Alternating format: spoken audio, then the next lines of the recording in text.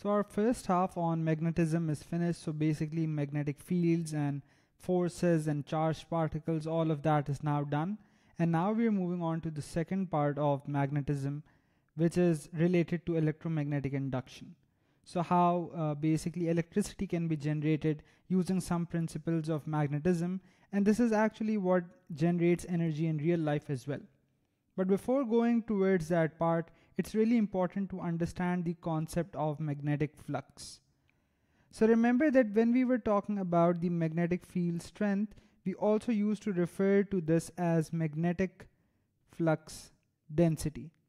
And now you'll actually know why this is so in this video, why magnetic field strength is also called magnetic flux density. So you may also remember this point about the magnetic flux density, which is that when we were talking about sketching those field lines, so we used to say that the lesser the spacing between the field lines, the greater is the magnetic flux density.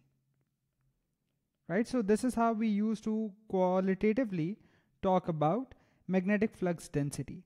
Now, because we were just sketching those field lines on a piece of paper, we couldn't really understand this there, but you can think about it in this way as well, that if you have some magnetic field lines like this, which are going in some direction, and let's say there is some area, let's actually realign them for what I'm about to do now.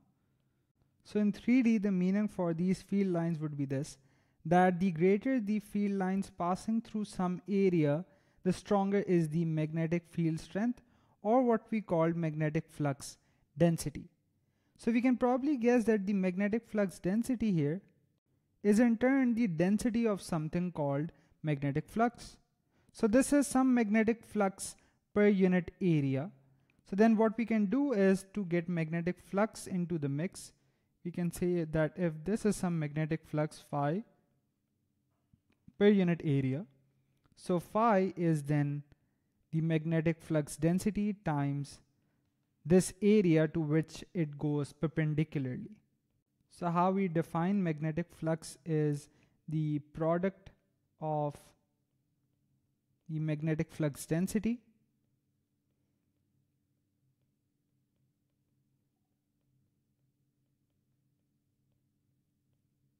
and a perpendicular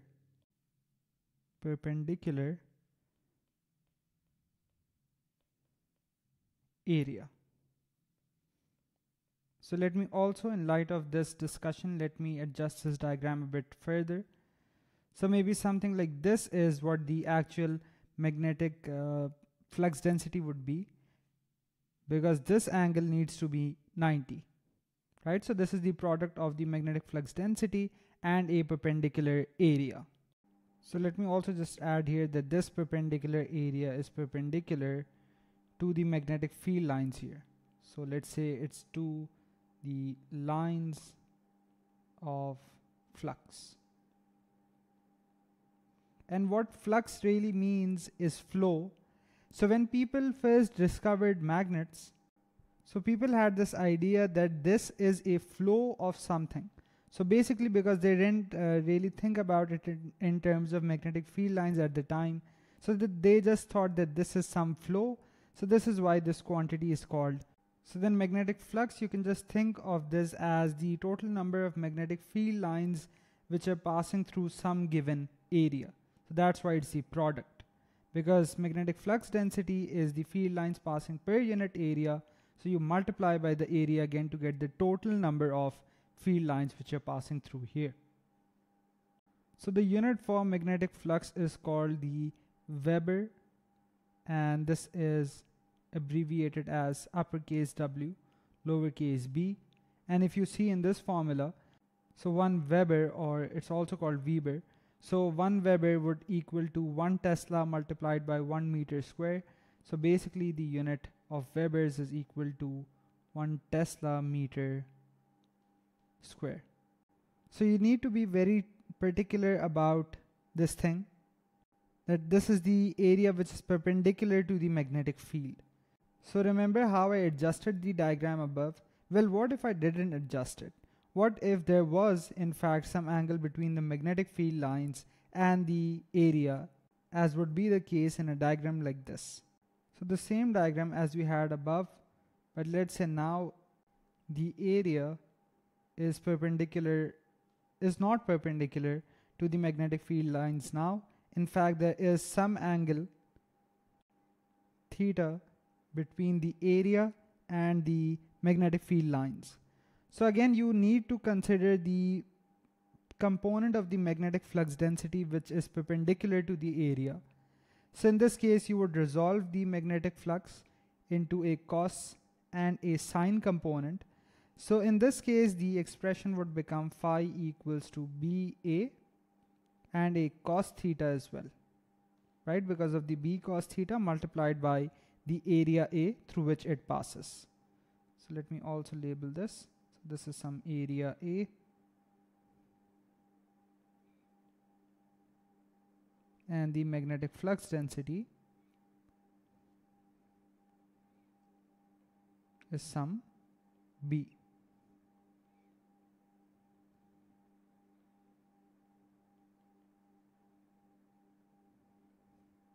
So that's the idea of magnetic flux. And if we extend the same idea further to a coil then, so this is some coil and let's say it has N turns here and it has some cross-sectional area A. So all the coils are the same size. It has some cross-sectional area A. So we have the same magnetic field lines which are going through here. We make a couple of those.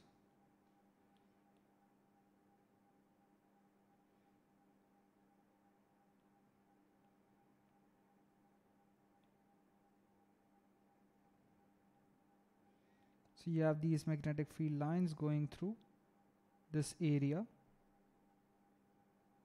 And again, the same thing, that the magnetic flux density is still B.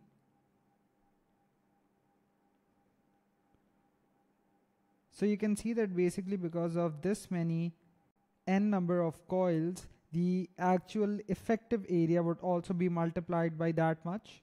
So can I say that the area here, the effective area, would be the area of one coil multiplied by the number of coils we have?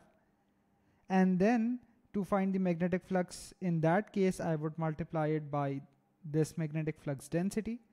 So in that case, what we call is not just the magnetic flux, we actually call it the magnetic flux linkage. And this is a term which is reserved for coils having some number of turns. So this really doesn't have any other special symbol for it. Because if we talk about magnetic flux linkage, so we know that the total magnetic flux linkage in this case would be BA, but also multiplied by the number of turns. So this is just called N phi, right? So the magnetic flux times the number of turns. So that is the magnetic flux linkage here, right? So phi was basically just BA. So N phi is N times BA. So let's have a look at an example here then. So this question says a coil is constructed by winding 400 turns of wire onto a cylindrical iron core. The mean radius of the coil is 3 centimeters. It is found that the flux density in the core due to a current in the coil is this much. Part A says calculate the magnetic flux in the core. So the core is just a normal cylinder which has some area. So there are no number of turns involved with the core. So for the magnetic flux linkage, phi is the magnetic flux density multiplied by the area perpendicular to the field. So B is 1.4 here, and the area is corresponding to 3 centimeters. So basically the area is pi r square. So 3 centimeters, so 0.03 squared. So this corrected to SF will turn out to be 4.0 into 10 to the negative 3 Webers. And you can also call this 4.0 milliwebers. On to part B, the flux linkage of the coil. So we need n phi now. So n phi. So we've already found phi. So 400 times that, 4.0 into 10 to the negative 3.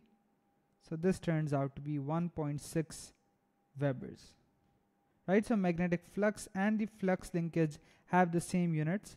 The flux linkage is a term which applies to coils having some number of turns, whereas the magnetic flux applies to any area.